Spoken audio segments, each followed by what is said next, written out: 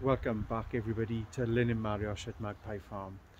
We are super excited to share with you this week our new video. It shows our attempt at putting the external heating stack up for the heating install that's going to happen in around 2 weeks time. That was a project and a half, and we still got an awful lot of work to do on there, and it was a bit scary at times, I can assure you of that. And we're also going to check in on the chicks as they now move to the outside chicken coop area. They'll stay in their quarantine pen for a little while, but you know, they're coming along quite nicely.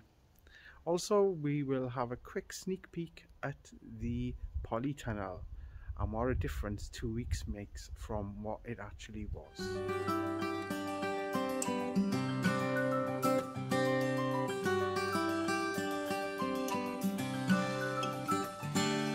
Today is the big day that we move these over to the main chicken coop area. They will be staying in the quarantine pen for another 2 or 3 or 4 weeks even, until they just grow a little bit bigger. But they will be able to see the other chickens. So let's see how they get on with that. Okay, and time for them now to go on their journey.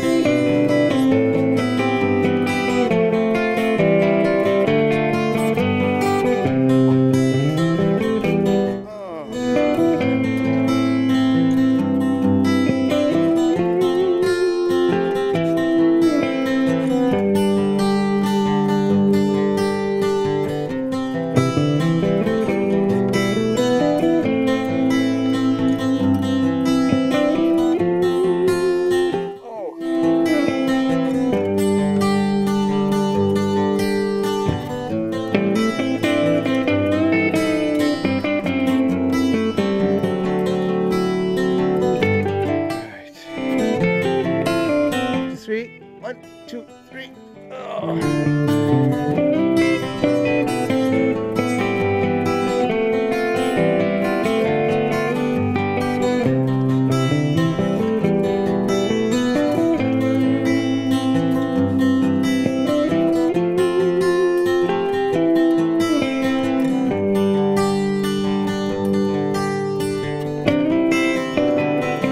What's the problem? Okay.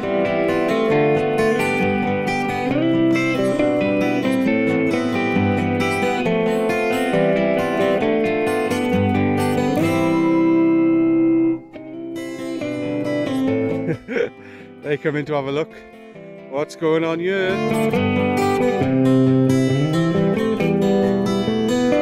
Come on, man. 3, 1, 2, 3. Oh. Right, you need to come in then and go left. Yeah.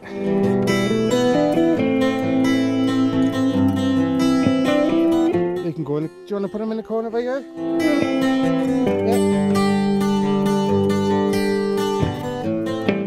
Need to move it down a bit, is it, or is that okay?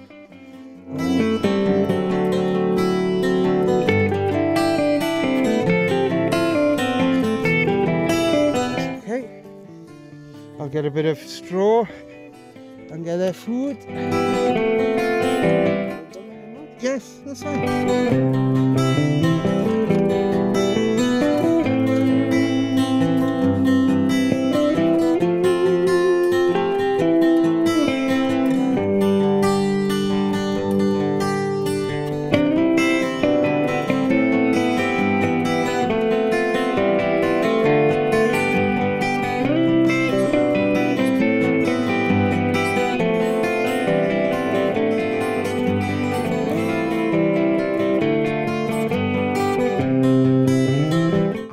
Nothing happens. They're looking like, okay, what's happening here?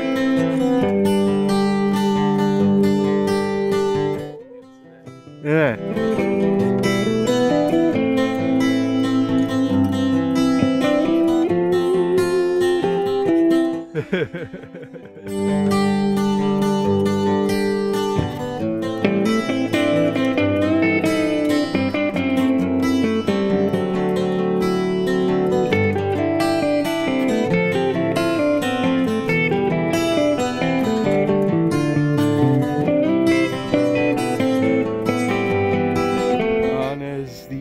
inside amongst you will notice we no longer have the electric fence up. We made a decision in the week to actually let them roam a bit further. It's been fine this far. There's been no problems at all. They're certainly enjoying the extra freedom. Although because we haven't fixed the fence and the gate going into the kitchen garden, I do get a shock every now and again when I go in to wash some dishes or something, and one of them will jump up on the windowsill. And then we went on to the chimney install. This is a temporary chimney, we say temporary, 5 to 10 years. That'll go on the external side wall of the garage. That's where the main furnaces go in, and then the furnace will actually supply heat to the cottage and the rest of the main house. We first of all had to get our heads around the actual length. We sort of had a rough idea, obviously, because we ordered it and ordered a certain amount of it. But we wasn't aware of the weight, we wasn't aware of the practicalities of putting it up, as you will see from this next part of the video. It was hard work and wasn't easy, to say the least.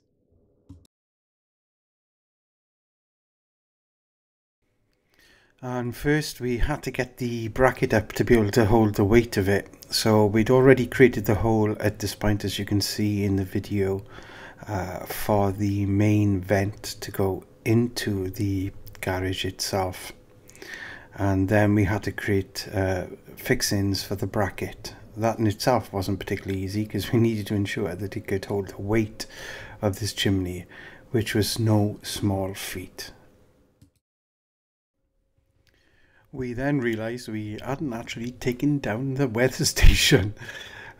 So we needed to get our weather station down to be able to proceed with it. So we got that down, and then the real work started.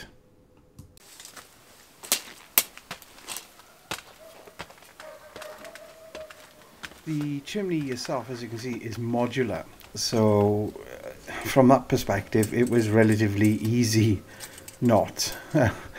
We had to then put these rings around it to be able to seal the individual sections in place, as you can see Mariusz doing now.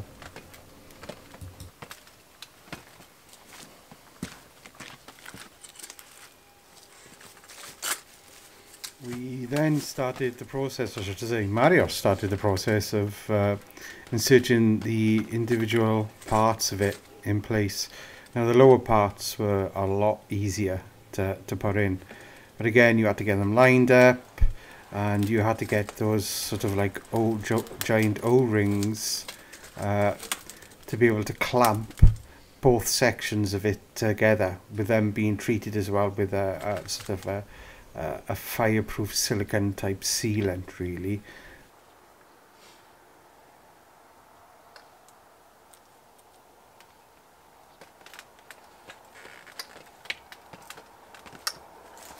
And this is where Mariusz should have come and asked for some help to do this. I knew he was doing the bottom layers of it, but he then decided just to crack on his own, and this is when things potentially could have gone very badly wrong. So first of all, he gets the big metal ladder out of one of our barns, which weighs a ton in itself.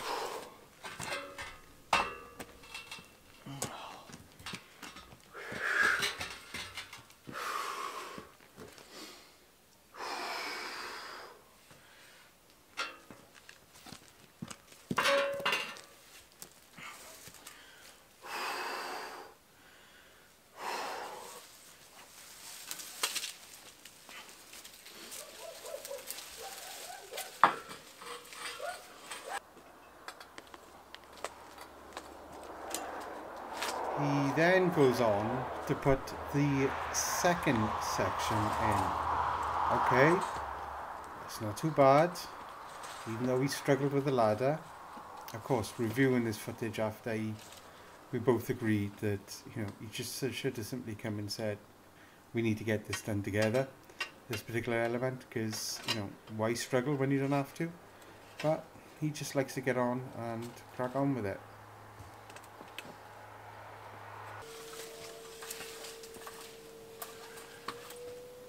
And then we have to check that everything is plumb, as he calls it. I think that means level and straight. There is some adjustment you can do on the pipe itself, but it's better to do it, he says, as you're going along. Otherwise it saves a lot of work later if it isn't.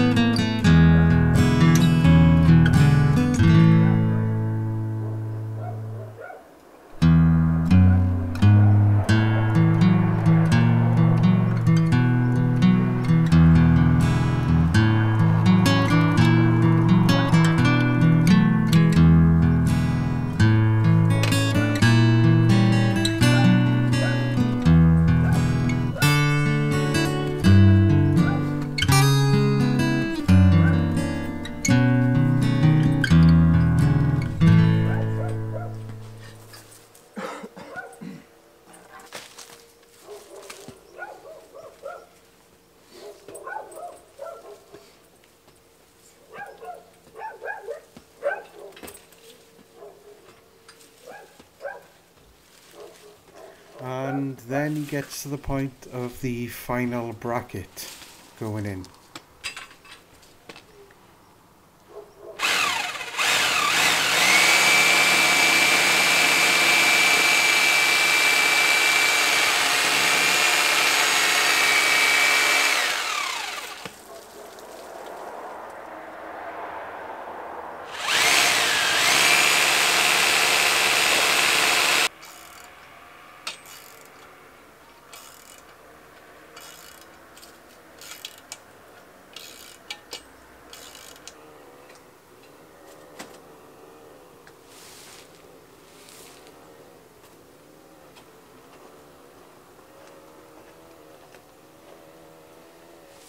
And this is where things could have gone very seriously wrong, and he could have hurt himself badly.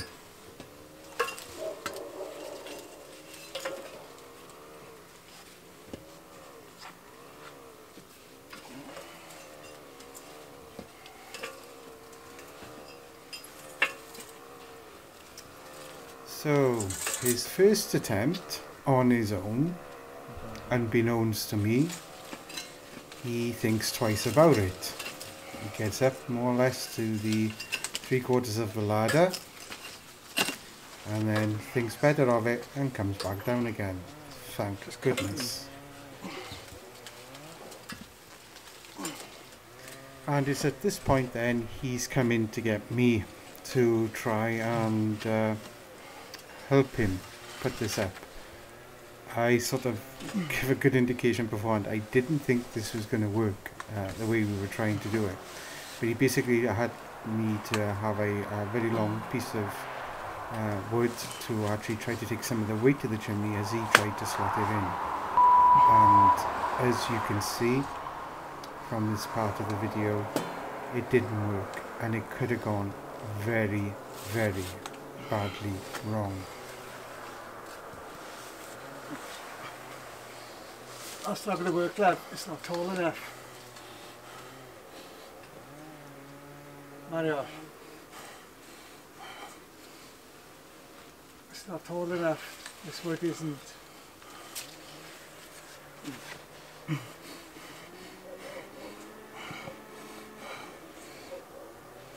I got the ladder.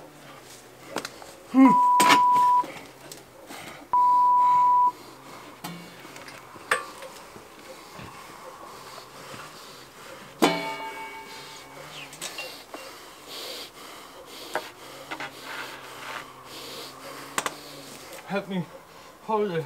I got it.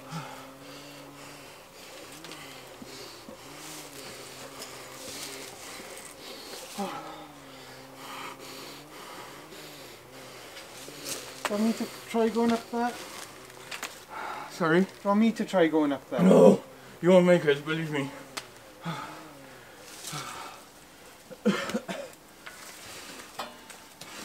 Time was then very much against us the next day, and for some reason we didn't actually record the footage, but we managed to get the chimney in by using a ladder either side of the actual chimney, I going up one and Mariusz going up the other.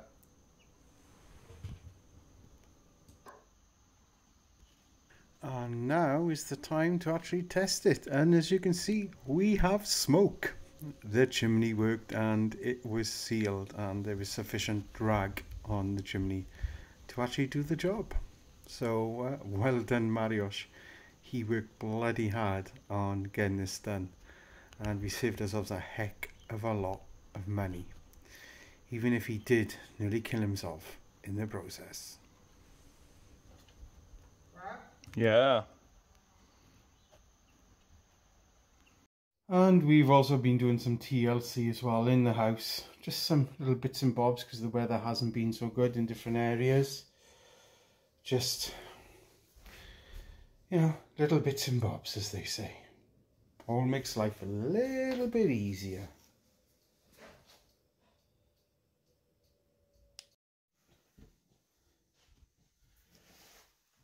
And then we also went on to do some doors. You will recall I painted a number of the doors over the last 2 weeks. So then we decided, because a number of the doors were dragging slightly, these are old heavy doors. We reckon they're around 60, 70 years old, if not slightly older. The original owners of the house said that they were installed around 1950. So we needed to take them down a bit because they had suffered some damp damage at the bottom, and we wanted to shave that off and also treat it, and also get in a position where we are putting regs in there and ready to replace the floor in the passage.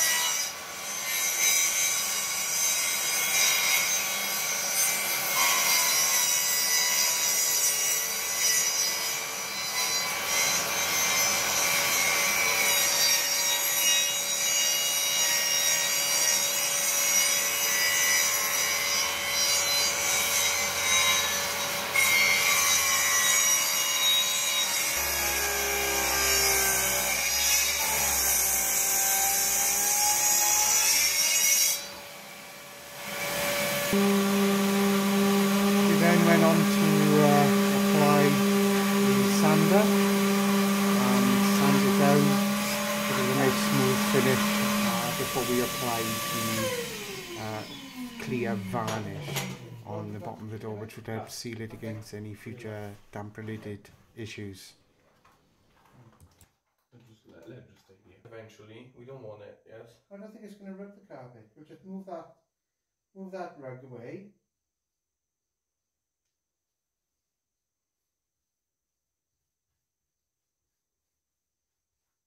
And so after giving the bottom of the door a good lack, as they call it, we then went on to actually refitting the door, and they are heavy doors. But we need to move it first down to there, so we don't.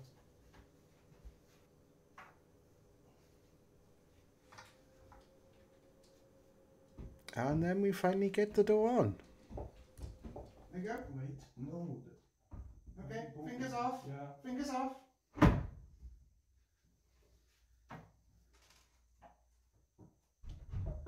And another job off the tick list, as they say. Don't open it. But that was one of 4 doors that we actually did that day.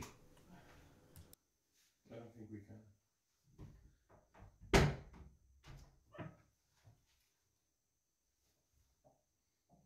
Perfect. And then we started on the upgrade to the polytunnel. Many of you would have remembered that we nearly lost this polytunnel around 2 weeks ago, and we always had major plans to upgrade it, and here are some of the plans. We managed to get a number of the rows into raised beds, and I think you'll see that's been to really good effect, and I'm really looking forward to our planting season for next year.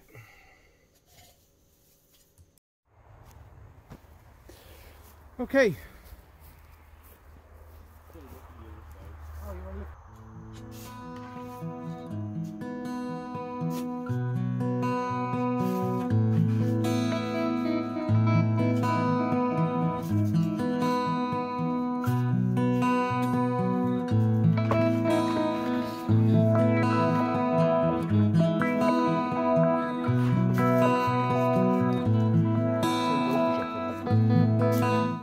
It's only the end.